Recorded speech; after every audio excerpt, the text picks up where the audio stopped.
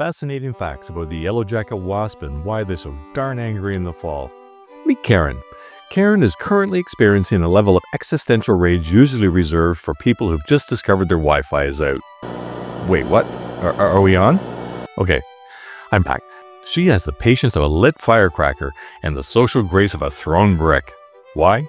Because you exist near her, and you are between Karen and her sugar, and you're likely hogging it all.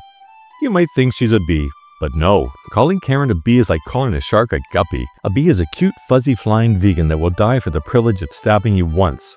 Karen here is a sleek, carnivorous murder hornet in training who carries a reusable hypodermic needle filled with pure, unadulterated spite. She's not fuzzy, literally or figuratively. Give her a hug, you'll see.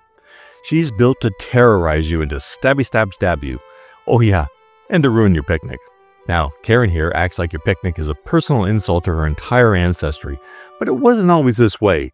For most of the summer, the yellowjacket, a member of the genus Vespula, no, not the cute Italian scooter, is a respectable contributing member of society. But come fall, that little bugger gets ornery and goes looking for trouble. And then she sees you. This is where you run. The story of our Karen begins in spring as a single, lonely queen. Karen survived the winter by herself, probably by hibernating in your attic and judging your life choices, and has an over-under going about when you'll get back on that exercise bike. She's locked up in Never Slot, by the way. When she wakes up, she's a single mom with a mission. Build a kingdom. Or queendom.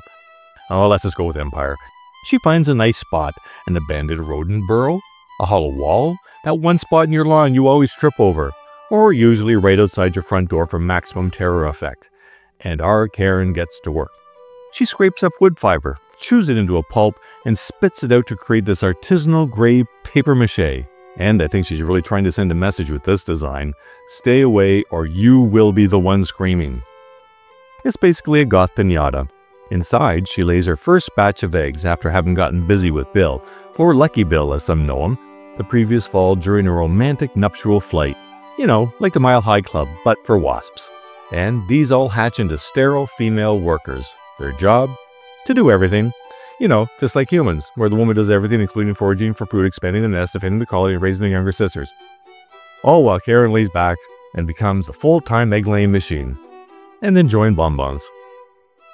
And for a while, it's a beautiful functioning matriarchy. Oh wait, there's our Lucky Bill. Anyway, the beautiful nest is built on chewed wood and the sisterhood, but without the traveling pants. Now, think of the yellowjacket colony in the summer as a company with a very specific mission. The workers have one job, hunt for protein. Caterpillars, flies, other insects, they don't eat this protein themselves. Instead, they fly it back to the nest and feed it to the baby wasp larvae. In return, the larvae act like little in-house vending machines full of sugary treats, like Skittles and such. After being fed their protein meal, the larvae secrete a sweet, sugary liquid. This sugary vomit is the primary food source for the adult worker wasps. It's their paycheck. And this system works perfectly all summer long. Workers bring home protein and the babies pay them in sugar. Unlike human babies that repay us in screaming, pooping, and, well, yes, barfing when it's not sugary. But then the fall happens. Not the season, but yes, that too. No, the fall, as in the collapse of civilization. So, the queen lays a final special batch of eggs that will become next year's queens and a few males called drones. The drones have one job. One. And it's quite a nice gig. To mate. And once that job is done, they die. Well, it was a nice gig. After this last batch of eggs, our heroine, Karen, dies. And the colony's social structure dissolves into utter chaos. So with the queen dead, or close to it, and not laying new eggs, and the existing larvae having grown up, suddenly the vending machines are all empty.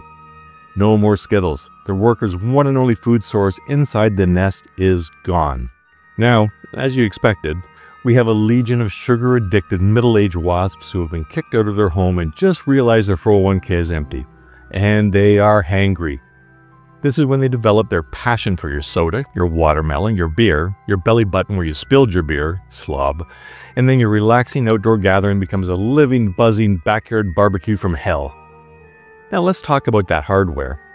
That thing on her abdomen isn't just for decoration, although it has a certain je ne sais quoi, don't you think? Well, that harpoony looking thing is a stinger, and it has your name on it. Unlike the honeybee, whose stinger is a barbed-like medieval fishhook and rips out upon use in a final dramatic act of self-sacrifice, the yellow jacket's stinger is smooth, a polished dagger honed for repeated stabbiness. This means our Karen and her pals can reuse it over and over and over again. It's less of a sting and more of a frenzied repeated prison block shanking. And just to be extra, she can bite you at the same time. It's the insect equivalent of being punched while being kicked. Sounds a bit kinky, right? Well, no, it isn't, unless you're into that whole pain thing, but I digress. When she stabs you, she injects a delightful chemical cocktail. The venom contains enzymes that break down your cells and a whole bunch of neurotransmitters that are now screaming, "Pain!" directly into your brain's face. But here's the fun part. The venom also contains an alarm pheromone, properly called N3-methyl butyl. Whatever. It's a chemical signal that basically paints a giant invisible "stab here" sign on you for all of Karen's homies. So when Karen stings you, she's not just attacking you, she's also inviting all her unemployed, rage-filled sisters and brothers to the party. And they always RSVP yes. Now, let's just take a moment to appreciate that face. It's a face that says, "I have seen the end of days, and I'm ready for it." They have these huge compound eyes that look like shattered disco balls, giving them a nearly 360-degree view of things to be angry at. And those mandibles? Perfect for chewing up wood, dismembering caterpillars, or just gripping your skin for a better stingy, stabby leverage so they can go deep. Yeah, real deep and real hurty like. They communicate mostly through chemical signals and by bumping into each other, which seems appropriate for an animal that navigates the world with the subtlety of a mosh pit at a New York Dolls concert. Their life cycle is a brutal, short-lived sprint. A worker lives for maybe a few weeks. The colony itself, this bustling metropolis of thousands, lasts only a single season. By the first hard frost, they're all gone. All except for a few newly mated queens who will go on to find their own addicts to judge us in and start the whole angry cycle all over again. Yeah, great. So yeah, the yellow jacket, such a jerk. A misunderstood predator for 3 months and an absolute asshole for 1 month. Our Karen is a living embodiment of a bad day. A tiny flying sports car with a severe case of road rage with a Mad Max-like weapon. She's nature's way of telling you that your picnic is over. Prick. Now I want to hear from you. Go down to the comments and tell me about a time an insect decided to make its problem your problem. I want to hear all your tales of picnic-related warfare. And if you want to keep learning about the bizarre and frequently horrifying creatures we share this planet with, go ahead and poke that subscribe button. It's way less painful than a yellow jacket sting. Well, probably. Thanks for watching, and we'll see you next time.